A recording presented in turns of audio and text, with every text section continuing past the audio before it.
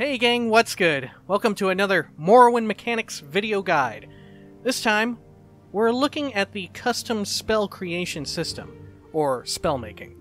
Similar to enchanting, this is an immensely powerful game system, and at higher levels, it's super fun to play around with.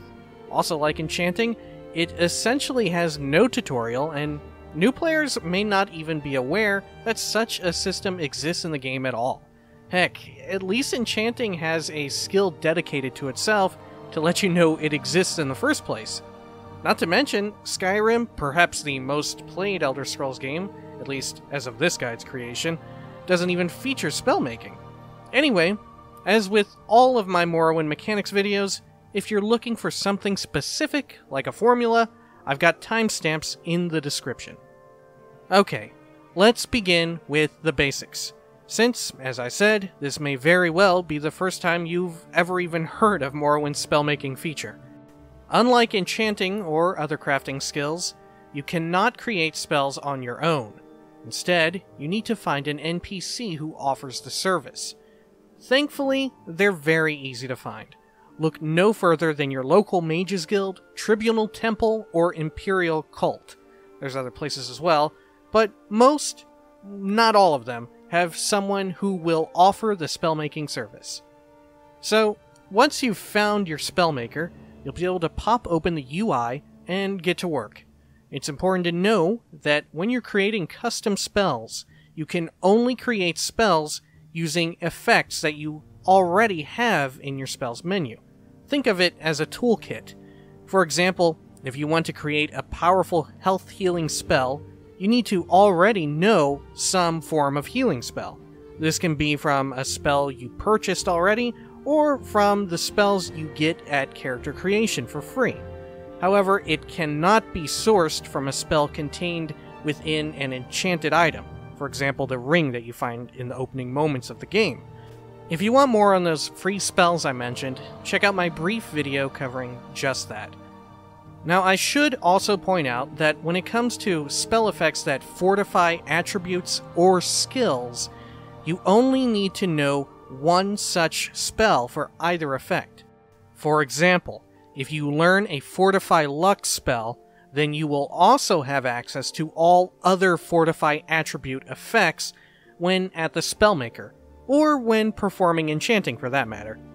Anyway, now that we know all of the basics, let's get to covering the various formulae involved here. First and foremost, let's cover perhaps the most important formula involved in creating custom spells. That's the magicka cost formula. It's on screen now. As you can see, there's essentially just one formula, with a few alterations depending on what type of targeting the spell uses.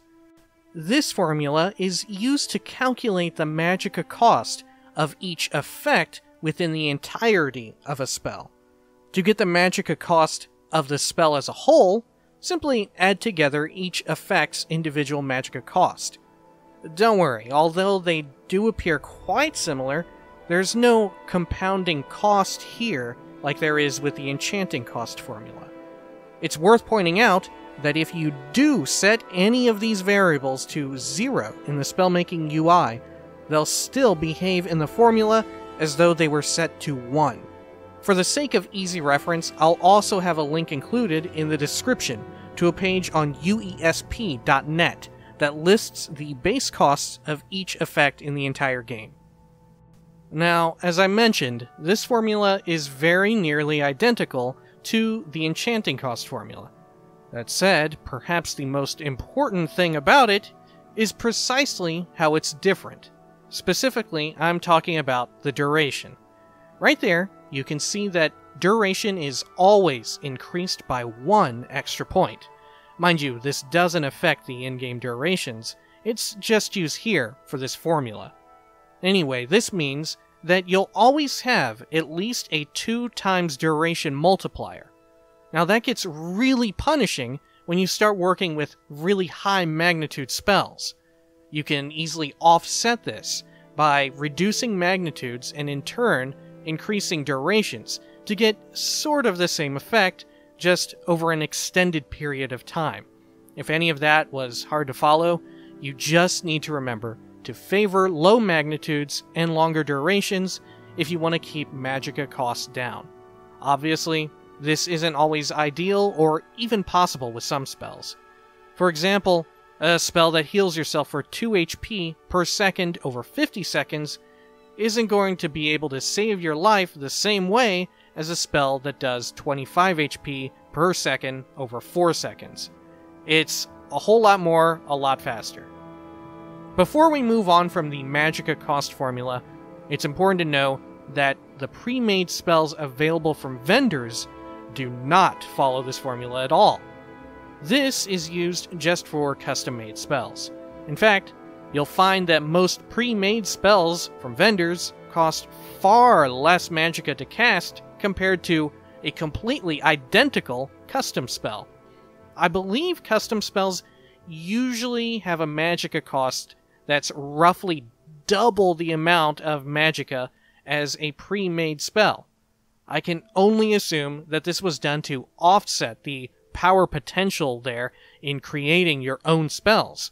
But frankly, it's hardly a limiting factor when you consider how easy it is to make enchantments or potions that boost our magicka reserves to insane levels. Alright, as you may have noticed earlier, I said that the magicka cost formula is arguably the most important out of them all.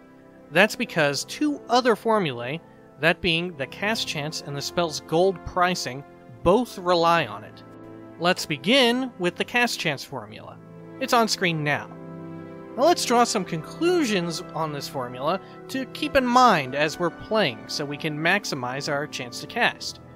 By far the most important component is the skill relevant to the spell we're attempting to cast. Every level in our spell's skill represents a 2% increase to cast chance. Since we're dealing with custom spells here, it's absolutely possible that you're considering creating a spell that utilizes effects from more than one spell school. So let's say, for example, that we want to create a sanctuary spell that also fortifies our strength, so that way we're more difficult to hit in combat, but we also deal more damage ourselves. The formula then uses whichever skill is lowest.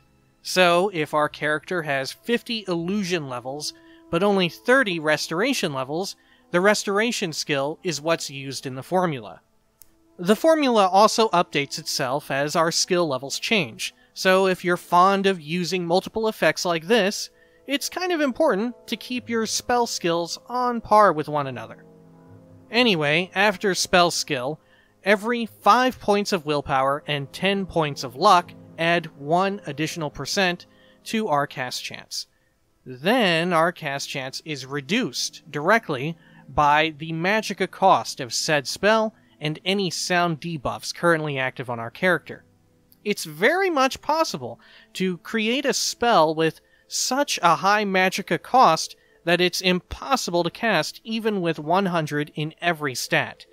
This is where fortifying stats beyond 100 comes in handy.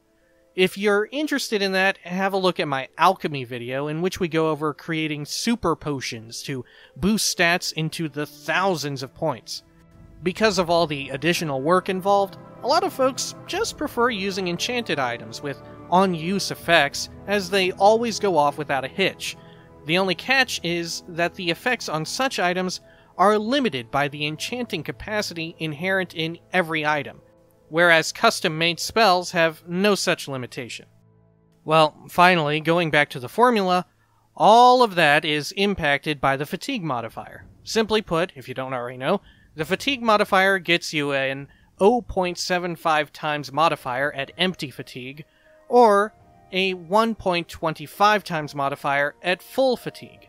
It's worth pointing out that the Spellmaking UI always displays a spell's cast chance as if you were attempting to cast the spell at half fatigue, so that's a neutral 1.0 modifier. If you do want more information on things like spell damage and resistances or absorption, check out my magicka combat video. Now, let's quickly have a look at the other formula I mentioned that's impacted by the magicka cost of our spell, that being the purchase price of the spell we're creating. It's on screen now. As you can see, it's quite simply the spell's magicka cost multiplied by 7. There is no way to alter the price through things like disposition or having a high personality. Well, that ought to cover all of our bases when it comes down to creating custom spells. I had considered throwing in some custom spell recommendations for folks seeking inspiration, but I'm already planning to cover each spell school individually, and I think they'll be a better fit in their own respective videos. Speaking of which, be sure to check a look at all of my other Morrowind guide videos. There's tons of useful information there. I've also got a weekly Morrowind playthrough going on maximum difficulty. Tune in for new ones every Monday, or heck, there's even a substantial backlog of them now. Nonetheless, thanks for watching this one. Peace.